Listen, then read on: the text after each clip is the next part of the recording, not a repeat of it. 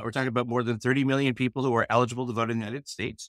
We're talking about a group that is in every part of the country and that traces its origins to many different parts of Latin America and even to Spain.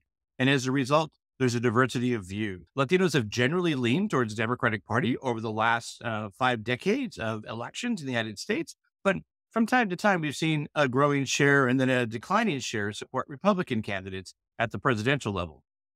But also, where does some of that Republican support come from? And this is where I think some of the interesting and nuanced stories are. Where Latino men tend to be more conservative in their views and tend to lean more towards the Republican Party, though still majorities, at least in recent elections, have supported Democratic candidates, just like Hispanic women.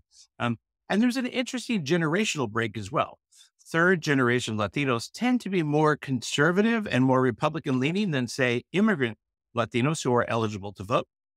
And that's also a pattern that's been consistent for many years. One demographic that I think oftentimes gets overlooked in our conversations is about religion. And here, about 15% of Hispanic eligible voters are evangelical Christians.